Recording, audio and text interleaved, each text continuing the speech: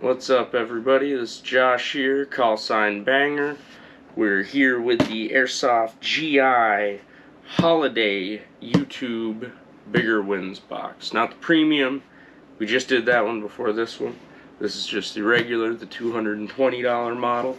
I think I just went with the same wish list. I hadn't gotten my premium one yet. So I told Cisco if he had gotten to any of the other ones to just scratch them off, and gave him the same list. And on a more base budget than, you know, the budget for the premium box, I said just send me a real Gucci pistol with some accessories and stuff.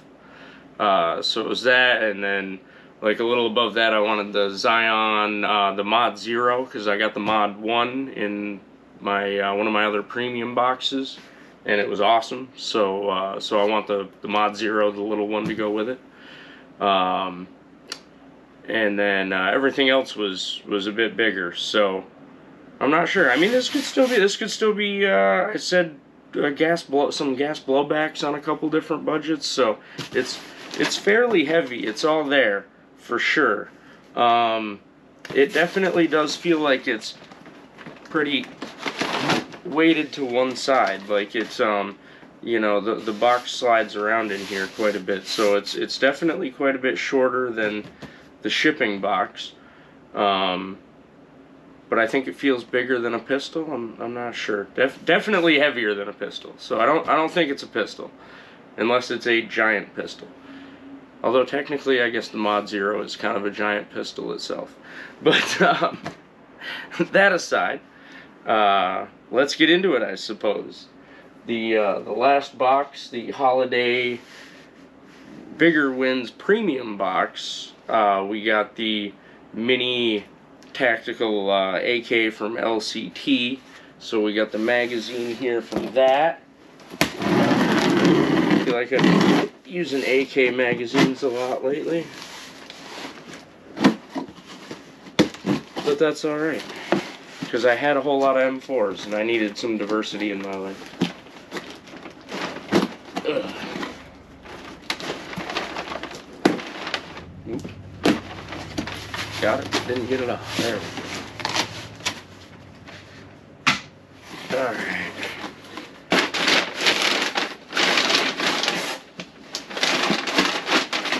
It's pretty short.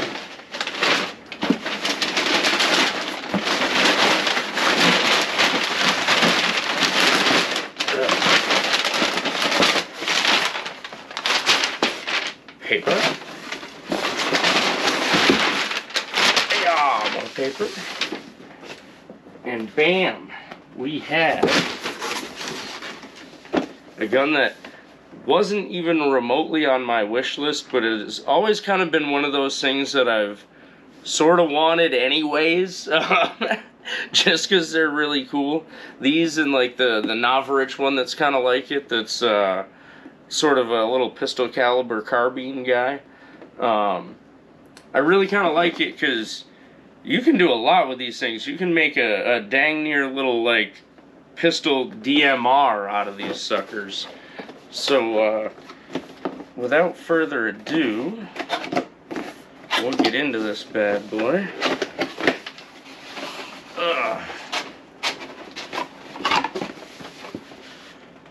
Also, you know what? I've had a couple G&Gs, but I don't think I actually have a G&G right now. So it's nice to have a G&G back in the collection. All right, some accessories. Wow, that is like a super clear speed loader. That thing's, most of them got like a little bit of fogginess or something to them. That one's just a nice little QD clip. We've got the Fat Boy extended magazine. It's got a pretty cool little base on it that I suppose helps keep the valve in the bottom safe if it happens to hit the ground. And then, oh, we have this little bad boy. I assume that folds down there. What the heck is that? Oh, yeah. Well, that's just the safety. Slide catch. Looking for a, oh, it's up front. Bolt to cycle. Alright. There we go. That's pretty cool. I think that it's... Ooh, actually, that kind of looks like it's completely on there. Thought it looked like it had just like sort of a regular flash hider on it. But it sort of looks like it's just built onto the end of the barrel. Maybe, might be able to replace it. Either way, a little bit of black paint would take care of that. The typical iron, flip-up irons. Are they? No, they're just flip-up. Thought the screw to hold them onto the rail was a button. Sometimes you kind of push that and it lets them up. But kind of high sights for being a such a short barrel. But then again, you've also got kind of a high stock compared to overbore, so your cheek's kind of already a little overbore, so it actually works out pretty well. Gives you a nice little sight picture. Actually, that focuses well enough I can even aim 2 eyes open. I like it. A lot of times sights like that, you really got to close an eye to focus through them, but that gives a real nice sight picture either way. Alright, that I assume must make it so you can take the stock off. Oop, that's the folder. Does lock into place, so you can still use it as a pistol if you want to. Kind of heavy as a pistol, but it can be done. I'm actually kind of surprised.